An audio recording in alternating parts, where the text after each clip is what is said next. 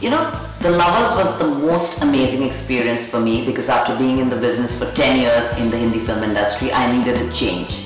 And it came to me. It's been in the making for a long time, and our post-production went on forever, and there was a little financial glitches, but thankfully everything is sorted and the final trailer is out, and I've got a lot of appreciation for it. It was one of my most beautiful films that I've done, a romantic film. Roland Joffé is one of the finest directors ever, and it was just so amazing that when you're working with Australian actors, English actors, American actors, and every time you do a scene that your director comes and walks up to you alone and says that you did a fine job. So it really made me feel very good because I needed something like this, an opportunity to feel good that I'm a good actor. And I'm just waiting for the film to come out.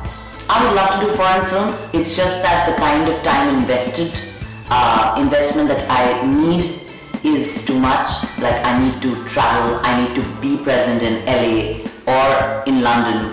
There was a point of time I was again ready to do it, but I really don't think I can go and live in another country. I can do the work.